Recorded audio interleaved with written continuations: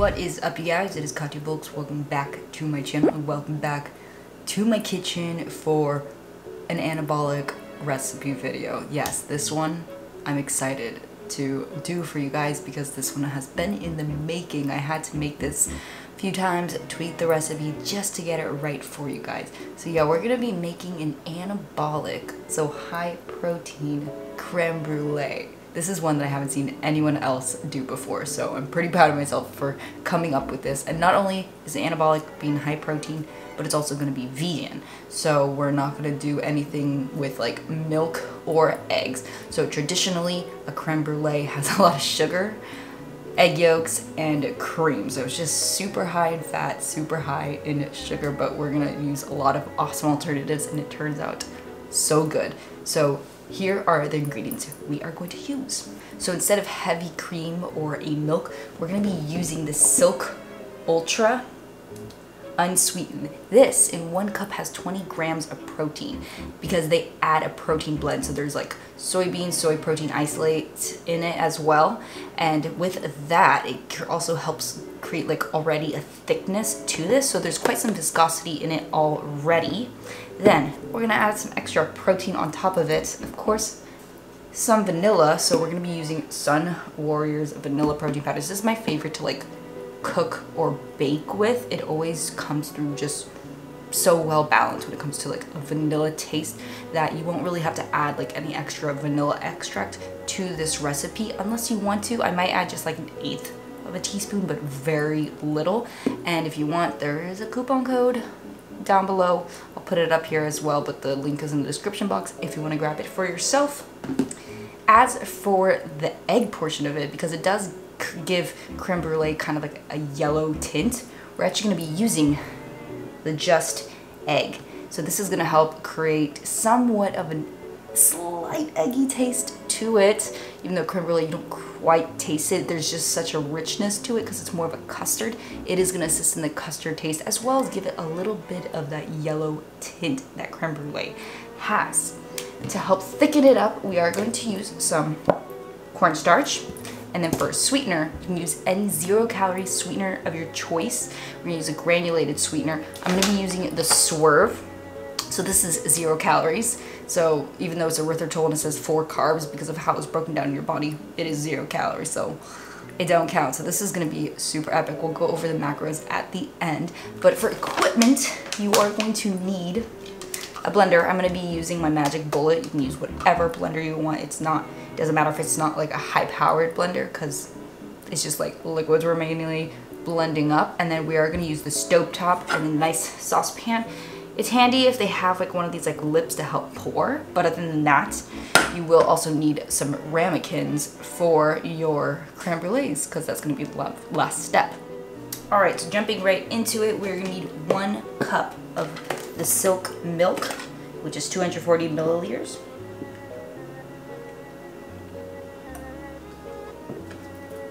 Next, we'll need 2 tablespoons of the Just egg, which is also, well, 44 milliliters for 3 tablespoons, so we're just gonna measure it out.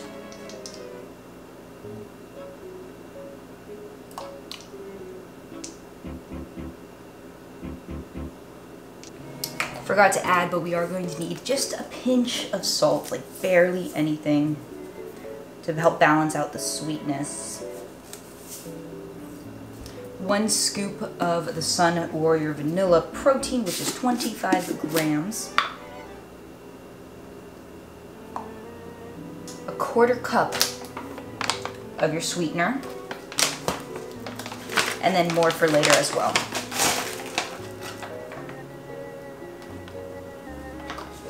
And 1 tablespoon or 10 grams of the cornstarch. Once you got that all in, just put the top of your blender and blend it up.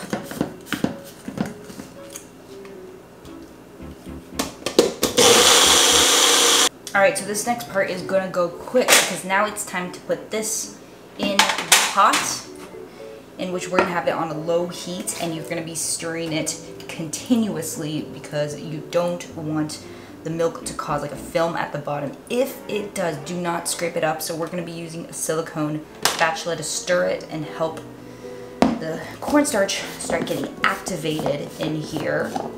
And then also I've got my ramekins ready so that I can just like pour it straight in there. So this part you are gonna have to be patient and then you are gonna have to go by feel. But right now it is super liquidy as I stir it, but it'll start to thicken up gradually. So keep it on low speed and you just gotta stir it. It takes 5 minutes maybe.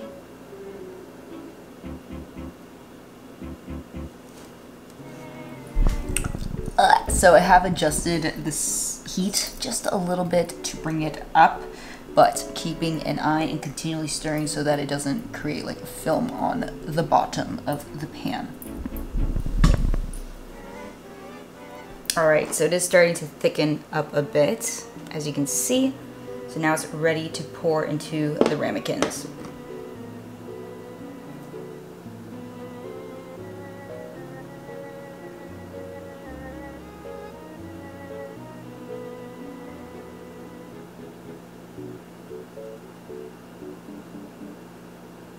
Alright, now that all that's left to be done is to pop these in the fridge for about 30 minutes until they firm up, and then we'll pop it out, we'll drizzle some more sweetener on top, flame it so that it hardens up, and then I can taste it with you guys, go over the macros and all that fun stuff. Alright friends, we are doing a voiceover as the parents, roommates, whatever you want to call them. You know, they're watching TV. Anyway, ugh. Awkward. Anyways, so yes, we have to do the finishing touches for our crème brûlée, in which we are going to top it off with our granulated, you know, sugar replacement, whatever. Again, I'm using Swerve. I have also used this with like stevia crystals and it actually worked well, so you can do that as well. But anyways, so yeah, you're going to just put like a thin-ish layer, however thin you want to make it, I guess, on top. I mean, it's 0 calories, so what the heck. Anyways, get your little flamethrower. You can find this at like Bed Bath & Beyond, probably Amazon. Children, ask your parents to help you out with this because this is fire. But anyways, so yeah, you're gonna do this. It was running out of gas. Sorry, it took a minute, so that's why I'm like speeding up like crazy. But yeah, so you glaze it like a creme brulee and, you know, it melts and hardens like, you know, sugar, and it's really awesome. So yeah. Alright guys, so we are in my room just to finish off this recipe video. But how beautiful is this? The little flamethrower, whatever you want to call it, was kind of running out of gas, so I didn't get to make it all brown and pretty like in the thumbnail. But regardless, it smells so good. Look at that. Some ASMR right now, but we are going to just dive right into this. Oh my gosh. Oh my goodness. That is, see, nice and custardy. Oh yeah. That's awesome.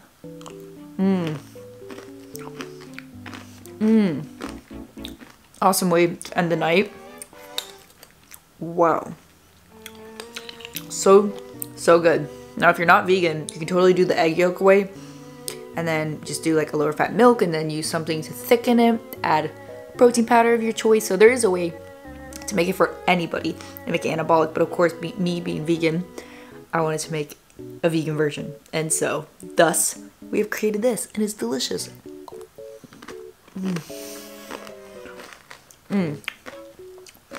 And so yeah, the recipe makes 4 of them. In this is, in one of these ramekins, 10 grams of protein, about 4 fat and 3 carb. So crazy.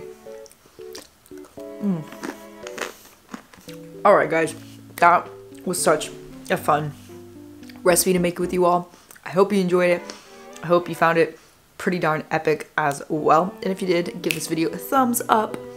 And don't forget to subscribe. Let me know in the comment section below what other recipes would you like for me to make anabolic or like vegan anabolic, because I definitely want to make a lot more and try to make those that you haven't seen before, so not your typical kind of like the creme brulee. But yes, so fun to make. Oh my gosh, it took a hot minute to figure out the recipe, but I did it and it's delicious, so go try it out. Otherwise, Love you all, and I will catch you in the next video. Bye.